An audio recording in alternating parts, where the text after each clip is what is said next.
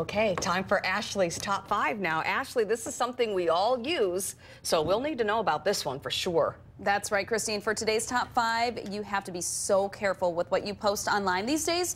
So today we have 5 pieces of information to never post on Facebook. Number 5, you or your family's full birth dates. We all love getting happy birthdays from our friends on our Facebook wall. The problem is when you list your birthday, you're providing identity thieves with one of the 3 or 4 pieces of personal information that is needed to steal your identity.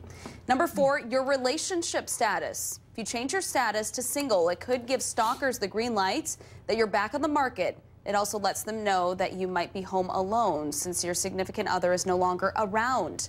Number 3, your current location. There are a lot of people who love the location tagging feature on Facebook that allows them to let people know where they are 24/7. The problem is that you have just told everyone that you're on vacation and you're not at your house. Number 2, that you are home alone. You wouldn't walk into a room of strangers and tell them you're going to be all alone at your house, so don't do it on Facebook either.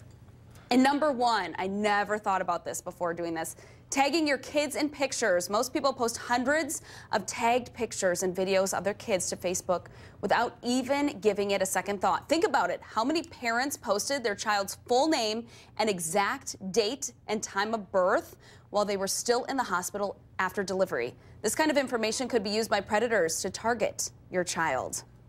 Those are really, really good. Yeah.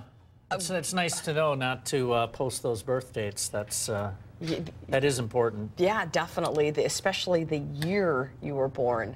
Some of those are just, that's scary to think. I mean, we've all heard, you know, don't post when I usually post pictures when I'm on vacation after I return home.